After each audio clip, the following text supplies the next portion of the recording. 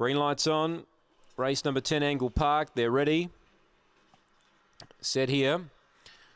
And racing, Aston Bullet away fairly, Webleck well, and pushing on Craggy Island. The favourites back last here. Craggy Island took over and dashed clear. 3 lengths to margin. Victor Maggie, Webleck Pearl, and they got clear from Aston Bullet and Webleck Whirl. But on top, Craggy Island, he's 2 lengths in front. Webleck Pearl's a late threat. Craggy Island doing enough.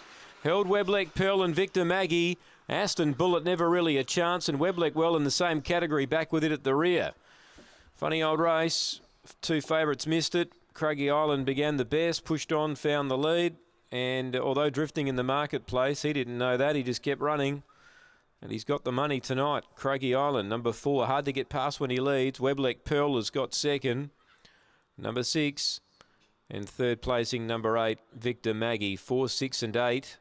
They cleared the inside 2 boxes early. Aston Bullet's got 4th, the favourite. It's 4, 6, 8, 1, 1945 the run.